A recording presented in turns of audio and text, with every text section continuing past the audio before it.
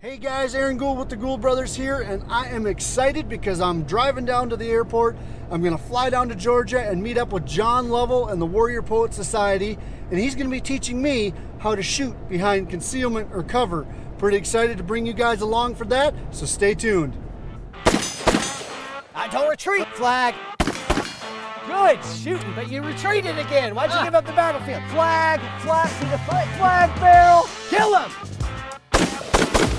Lots of misses and your whole body exposed. Made the flight all the way down to Georgia to be here with the John Lovell from the Warrior Poet Society, and we are going to have a little fun here on the range, right? Yeah, man, but when you say "the" and then pause, it makes them feel like, oh, this guy's important. And I flew 1,000 miles to be here with you today to train and to learn something. Well, let's do it, man. Let's jump in. It'll be fun. Today we're going to be shooting from behind concealment or cover, and that's not something I've done a lot of. What can you tell us? Sure. So with dealing with cover and concealment, immediately you broach the subject, and I'm kind of like, man, there's so much to talk about. You could talk about you stand off, don't crowd. You talk about the ballistic barriers. Is it cover or concealment? Does it stop rounds or not? But really, regardless of all the different things that jumped to my head, I really wanted to distill it down to three really critical things. And it's not shooting behind cover. The idea is fight behind cover, how to fight behind cover and increase your odds of winning. So I think you brought up something really good there, is there's a difference between playing a game, 3-gun, which is an awesome shooting discipline. Love it. And fighting from behind cover. Way different. Both are cool games. I like both games. Absolutely. The fighting, it's just a big chess game. And then the 3-gun is a different kind of game and a really cool one at that. But you got to interact very differently. So I wanted to share 3 sins of cover and concealment use that probably you're not thinking of and maybe just not on the radar. But before we do it, I wanted to illustrate the points. I wanted to allow you to arrive there without me even telling you about it. But we're starting at the wrong place. We're starting behind cover, and this is not how you learn proper use of cover and concealment. You don't just come back here and start Absolutely tipping around. not. This is the worst place to learn cover and concealment right off the bat. Okay, the question I have is why? It's because you got to start with the bad guy's perspective. Every skill and every tactic must be vetted by force-on-force training. That means there's a lot of these little range fictions that we can multiply of I think that this would work best. Even if you're a line coach and just watching it, a lot of stuff feels and even could look good, but the enemy knows what works and what doesn't work. And so you always start and end, everything needs to be pressure tested by force-on-force training. Does it actually work? And it's pretty easy to tell what it is. It's just at some point we stop shooting, we put on equipment, we convert our rifles over, and we get in a fight. And a lot of people have ooh, I think this is the best way to do it. I'm like, great, we'll test it. And that's what we do. We pressure test stuff, and we just do a whole bunch of fights and see what works. So you're talking about being in a shoot house or using sim rounds? Yeah. Okay, gotcha. And so you can test tactics, because a lot of folks will just weigh in on the comments, keyboard commandos of well, I think this, and they'll have some theory and unpack some arguments, and I've seen a lot of it, and some of it's good and a lot of it's just trash. I get it. In your head it looks beautiful, you can see it so clean, you're like, oh yeah, that'd work, and then you try it and you just painted from head to toe. It's yeah, that didn't work very well. Let's start with the enemy's perspective. So the way this will work is I'm going to send you guys downrange to play the part of the bad guy. I'm going to take the bolt carrier group out of this firearm to make it no longer a firearm. Firearms, you're not allowed to point at anyone, but collections of parts you can. We're being very safe. Remember guys, you aren't actually physically here, so if I point a collection of parts, because it doesn't have a bolt carrier group, it's not a gun, at you, you're safe. Now as you look at this, what you're trying to decide is who would I least and who would I most want to fight. Some of the stuff I do, it's going to look awful.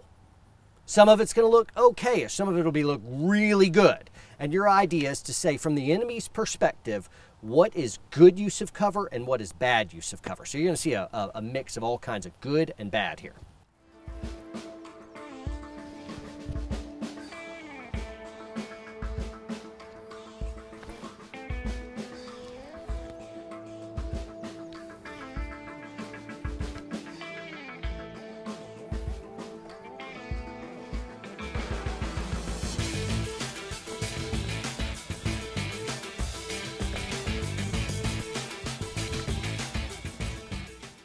Which one of these do you feel like I would have had no chance if you had a gun trained on this location? Probably the very slow lean out.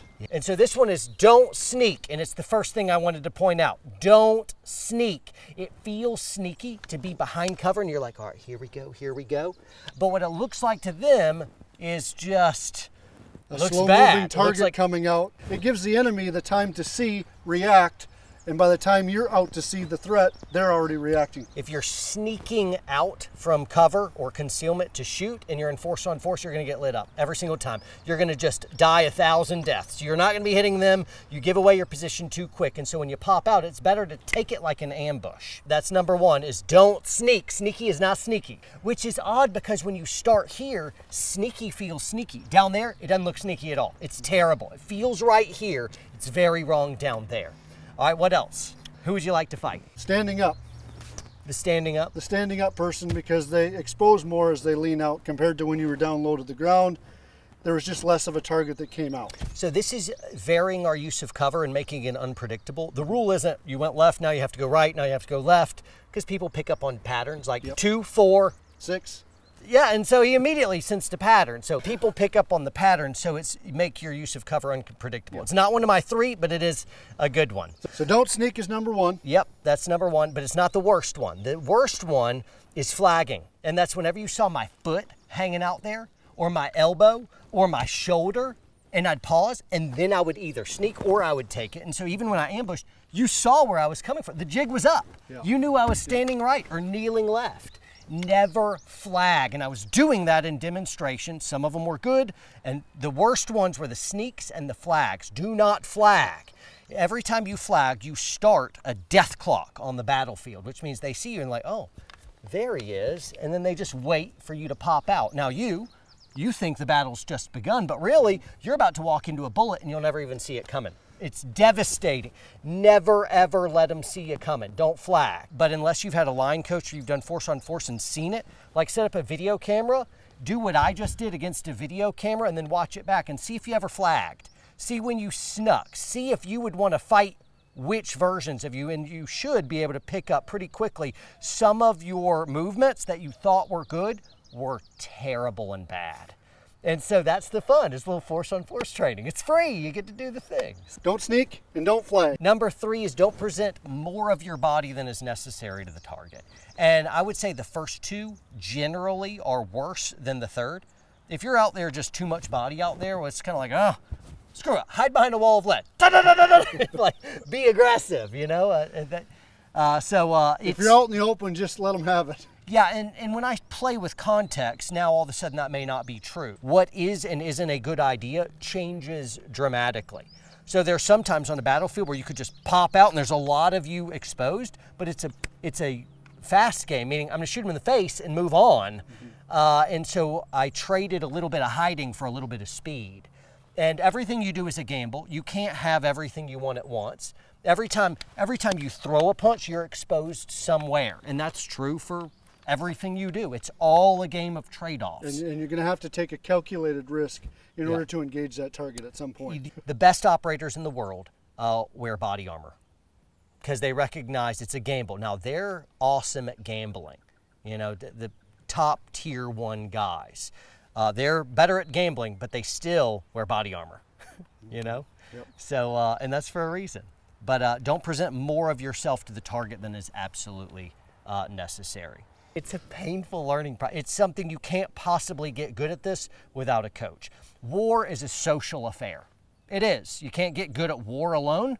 It's a social affair, you know? So all violence is a social affair. We showed you how to do it. Now you should shoot behind cover and concealment. All right. Don't sneak, don't flag, and don't present more of your body than necessary to the target. Yep. And you're going to grade me. Doing that good, doing it wrong. How about I just yell at them some for instant gratification? Hey, I'm here to learn. I'm like a sponge for you, John. Slay, bro, you're going to kill it. I'll give you a command. Standing right, standing left, kneeling right, kneeling left. One of those 4 positions. Okay. Your job is to get your body set and then take ground like it's an ambush. Do you shoot? Don't retreat. Otherwise, you're practicing cowardice. As you go, pop, pop, and then hide. Well, why'd you hide? You just gained the battlefield. What'd you give it back for? And what happened to the guy? Is he dead? Is he moving on you? Did you miss completely? Is he charging? You don't know because you retreated. And so once gaining fire superiority, you're not giving it up unless you have a good reason. So after you shoot, you hold, and I'll give you a new command, and you don't go until I say ready, fight. There's no shot timer on this. There's just a death clock that has to do with exposure to the target.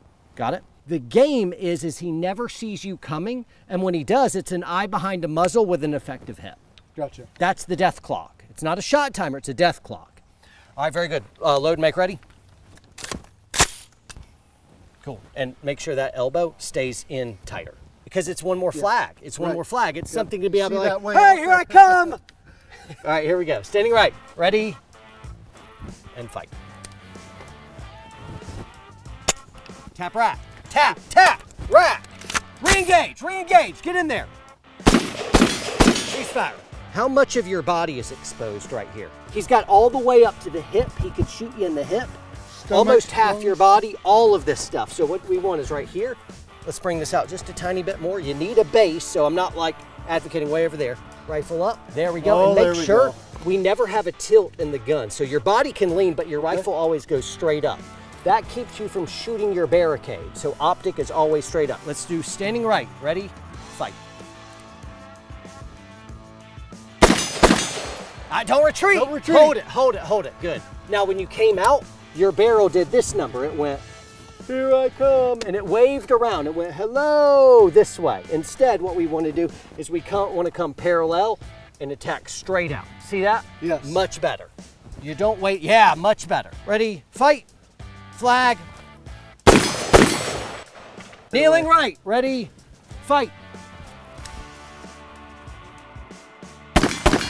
Good shooting, but you retreated again. Why'd you give up the battlefield? Kneeling left, ready, fight. Flag, flag, see the foot? He saw you coming a mile away. Flag barrel. I'm just saying, when you set up, your foot was already out there. Standing left, there he is, flag, flag. He sees your hip, play it in just a little bit more. Don't peek at him, fight him. Kill him. Lots of misses and your whole body exposed. Look at that. Everything. I'm way out in the open. There's nothing of you behind cover. Standing right, ready, fight. Much better. Still that leg is out, that femoral artery is being like, wide open. Yeah, there it is. Kneeling left, ready, fight. Flag, see that? You immediately fixed it.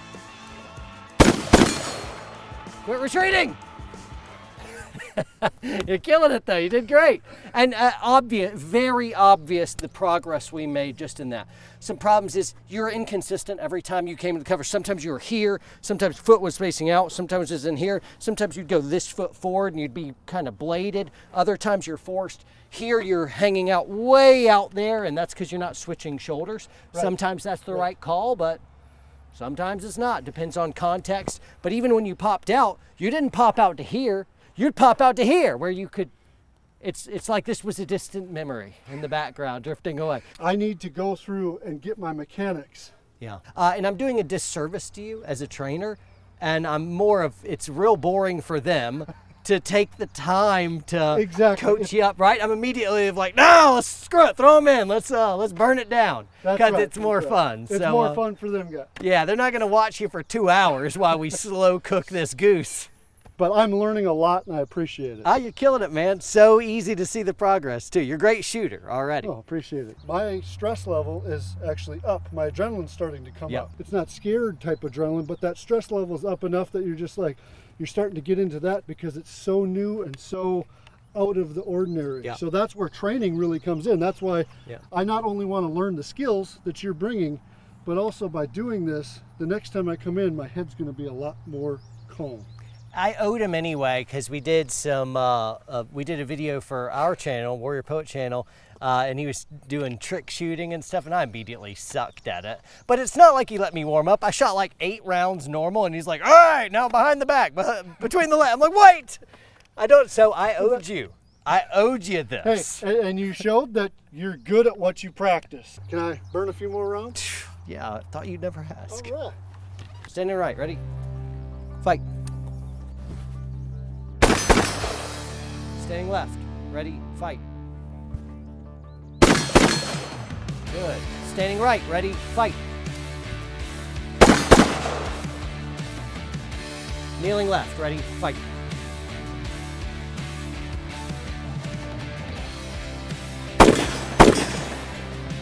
And weapon on safe. Let it hang.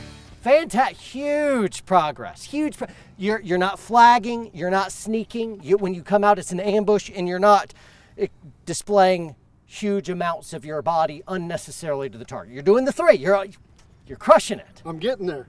I'm getting there. Man, so good. Well, you really hit it right there with that footwork thing. In order to have consistency, you got to be doing the footwork, because everything flows up from there on your movement. And I'm feeling like I can take this back now and do some training at home with a camera out front.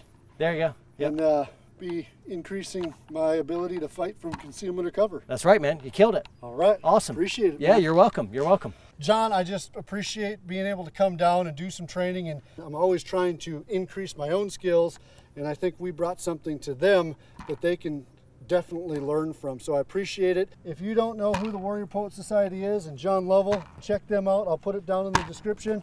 Awesome guys, and they can actually come and do training with you guys, right? Yeah, well, we have classes that post around the country. We may be coming to your area. We book up pretty quick, so you got to kind of watch the website. I will personally attest, it's good stuff, and John and his team are good teachers, or instructors would probably be the better word for it. Where do they find that information? Just type in Warrior Poet in the internet. Remember, it's impossible to hit the shots you never take, so pull that trigger and shoot for your dream. We'll see you next time.